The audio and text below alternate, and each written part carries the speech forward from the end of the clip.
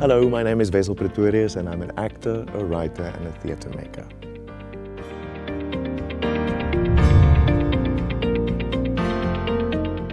I think the value of the performing arts for any child would lie in developing empathy, being able to put yourself in the shoes of another human being and understanding what led to the character's choices and why.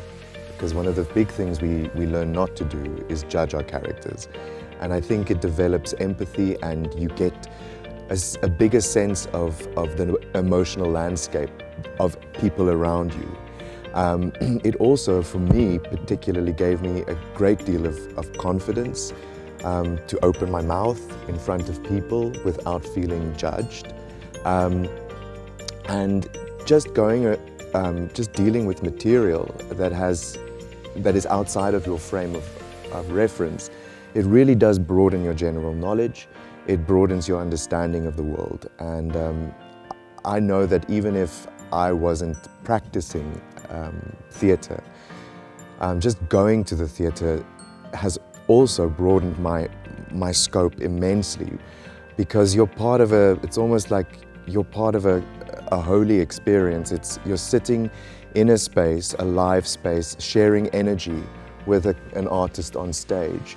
And that transition, which is so delicate, it really does alter you on I would say on an almost cellular level. And it stays with you for the rest of your life.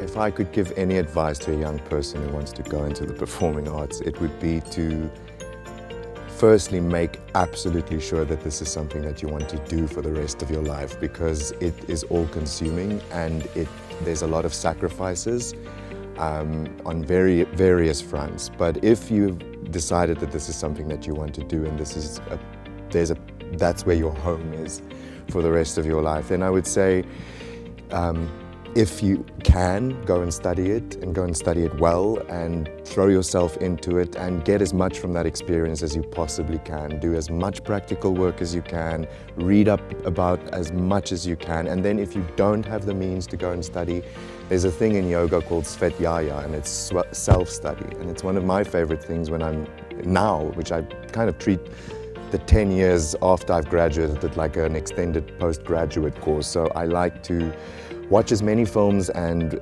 as different variety of films and read about it and read plays and find out about, my knowledge on style, my knowledge on genres, my knowledge on directors and what can be done in theatre has grown vastly since I've graduated. So I would say get stuck in, and also I know this sounds, it's such a cliche, but I've felt that in my life, if I think about something long and hard enough, with passion and clear-mindedness, and I know I'm in it for the right reason, it really does manifest. Maybe not in the exact way that you thought, but sometimes in a much better way too.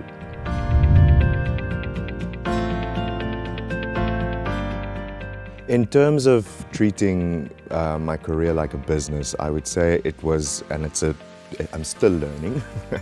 It's not the easiest thing in the world. I'm not very good with money.